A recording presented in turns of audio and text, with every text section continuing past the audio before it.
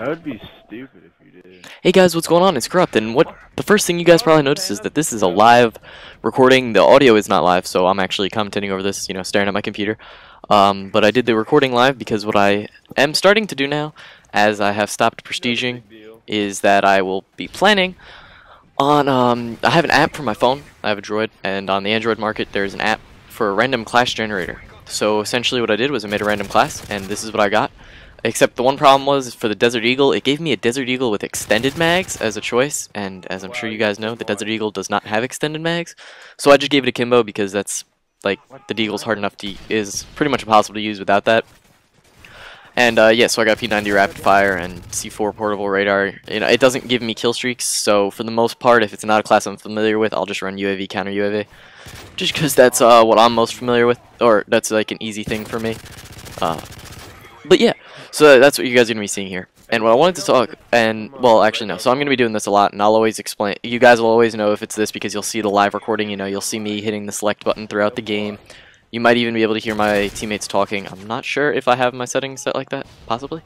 But anyway, if you can, then I feel sorry for you. No, I'm kidding. They're actually all really cool. That's fair. But yeah, so what I wanted to talk about in this game is, not my last video, but the video before that I talked about death streaks. I talked about how Final Stand is, this bad death streak. And somebody left a comment saying, well, they need the game to be noob friendly. And I understand that.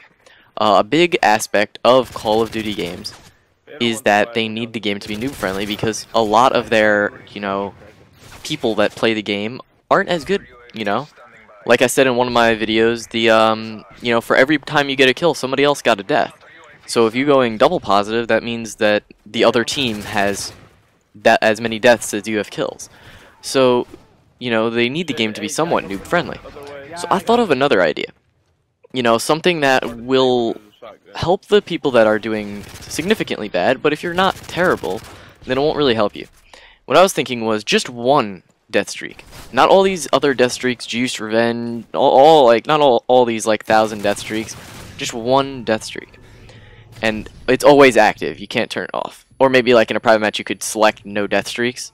But what I was thinking was it would turn you into a juggernaut. You get 1,000 health. But it would be like a 10 death streak. So after 10 deaths, and you don't even die, you like literally they hit you for 100 points of health and instantaneous you just get 1,000 points of health. You get to keep the guns you have and the perks you have and everything. But you get 1,000 health. Now a lot of people would say that's overpowered, but the guy's on a 10 death streak. So when you think about it, like a 10 death streak, if he can get 10 deaths consecutively in a row, then he's probably hurting his team quite a lot, and his team probably needs it. So I think that as much as it would be, yes, overpowered, I think that for what it is, it's not that overpowered. Like if you look at it in this game, the M60 is a 2-bullet kill, 3 at long range, and I think 1 to the head at close range. I know the MK14 is 1 to the head at close range. But they all have their drawbacks. So this one's drawback would be that it would be a 10 death streak. Or more. Maybe more. Maybe like 15 or something. But again, in certain game types, I don't even get more than 10 deaths fairly frequently. For the game types that I play, because I also like to play extremely offensive, get the game over with nice and quick. But, that's part of the game. But I was thinking that would be a really cool idea. What do you guys think? Do you guys like the idea of that, like one death streak, and make it a really OP death streak, but for a high number of deaths? So those people that are like somewhat bad at the game, but they're not trash and pathetic at the game, will have trouble. But the people that are like really bad at the game, really need the help, can get it. I mean, there are some people that they're just not good at the game, and that's understandable. For every good person, there's always a bad person and all that, and that's understandable. So for every person that is good, or for every person that is like really bad, give them some help. I think that would be a fair idea, or I mean it would be very overpowered, but it would make the game a little bit better. It would make the game noob friendly, and it would make those guys that do go on those really high death streaks not as upset. And also I think it would be kind of funny if I start spawn trapping somebody and instantly like I'm just in a battle of juggernauts against me because we all spawn trap them all onto these death streaks. And I don't know, that's just me. What do you guys think?